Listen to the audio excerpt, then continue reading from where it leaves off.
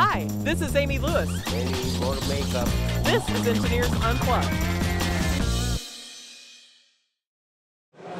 Hi, this is Amy Lewis. Welcome back to an awesome episode of Engineers Unplugged. I'm here with Nick and Gabriel, and we're going to be talking about policy-based management and VVols. So, Gabriel, take it away. Hey, so I'm here with my good buddy Nick. We're going to talk doing? about Nick from NetApp. He's going to give us the whole overview of VVols and policy-based management and how it integrates with NetApp technologies. So why don't you give us the high-level walkthrough and we'll just dig into it a little bit more.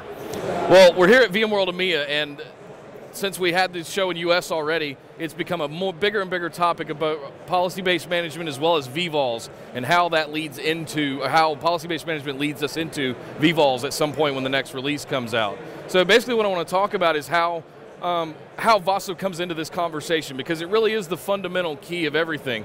So what is VASA? VASA is the way that storage arrays can advertise their services up into vCenter, so that now you have a VM admin that doesn't really have to be a storage expert. He can build a profile, what we call a storage capability profile, into his VASA provider and use the VSC and vCenter just to provision a VM with a standard set of capabilities that are already defined in a policy.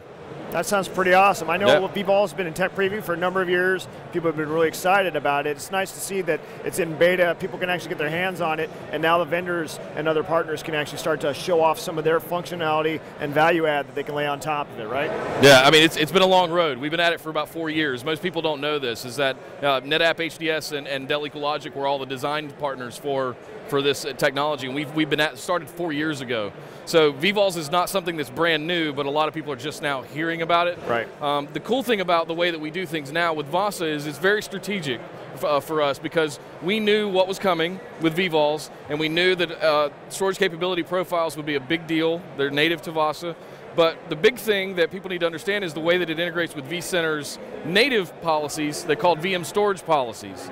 So when you create a VM storage policy, you can leverage what VASA has already put into vCenter for you. So whether you're using an orchestration engine or a manually just creating a virtual machine, at the very top there's a drop box that says pick a storage policy, and that can fall back onto things that are specific to NetApp functionality to design that VM the way that you want it to. It's on a per VMDK basis. So for every hard disk in that virtual machine, you can choose a profile or a policy that you want that particular disk to adhere to. So it's not only VM granularity, we're now down to the VMDK or even VVol granularity whenever that comes around. Right, taking advantage of the different tiers of storage that you're able to provision inside your environment, from something like, say, like a flash, right, an all-flash system, all the way down to a standard NetApp clustered ONTAP deliverable, right? So I can take advantage of really high-density, large-capacity disks or really fast storage policies, and then integrate these storage policy objects into how my machines are provisioned. So walk us through what that looks like from an admin standpoint.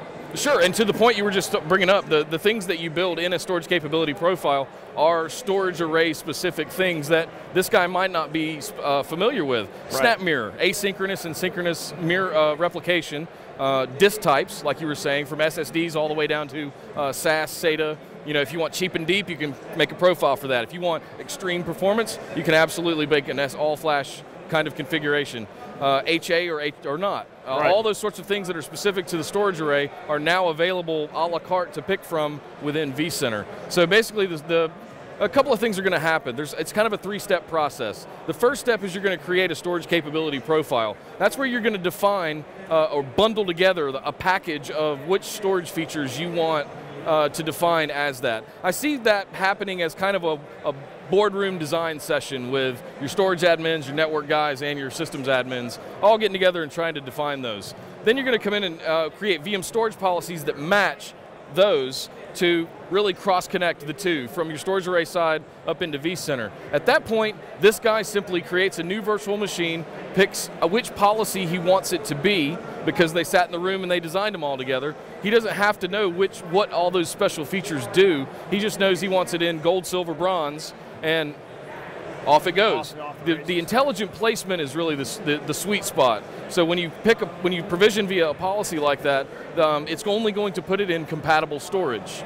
So from that point forward, as long as there's no changes on the back end, that VM is always going to be in the right place, and you're not going to have a lot of moving around crazy stuff like that. We're abstracting away a lot of the complexity that we used to take for granted when we had to do this all manually. Now it ends up becoming a point-and-click integrated solution, so that now your virtual machine admin can actually leverage his limited knowledge of storage and actually get the best performance out of it, right, or the best benefit. So I think, you know, ultimately we're looking towards simpler solutions, solutions that everybody across multiple silos can cross-integrate, cross-pollinate, and actually implement. And something like this definitely helps them. So yeah, there was this weird place where we went to when we got to virtualization. We had.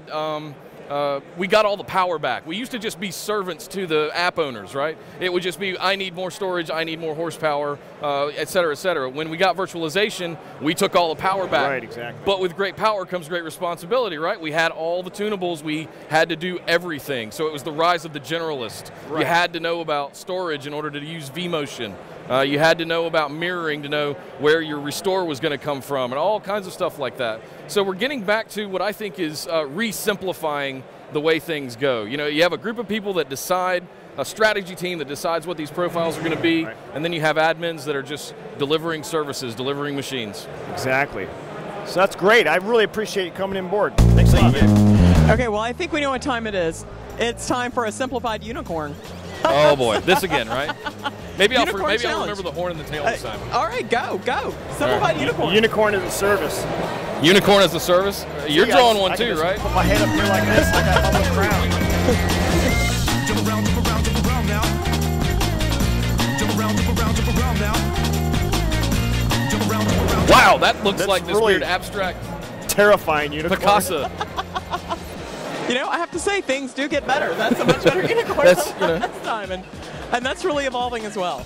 So, good work. Thank you. Great information. Thanks so much, Gabriel. Thank you, Nick. Anytime. And we'll see you next time on Engineers Unplugged.